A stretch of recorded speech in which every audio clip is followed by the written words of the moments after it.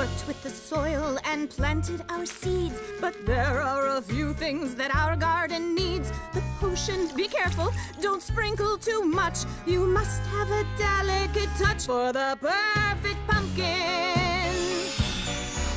A true monster pumpkin, oh watch out for that stump, is oranger than others and 3 times as plump.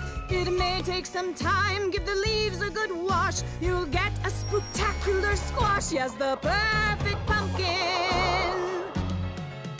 What's taking so long? It's getting quite late, and Mama, I hardly can wait. You'll know you're succeeding when you see the signs. For instance, the sway of these swell dancing vines. Just simply have patience and there's no doubt. You know what is certain to sprout. It's the perfect pumpkin.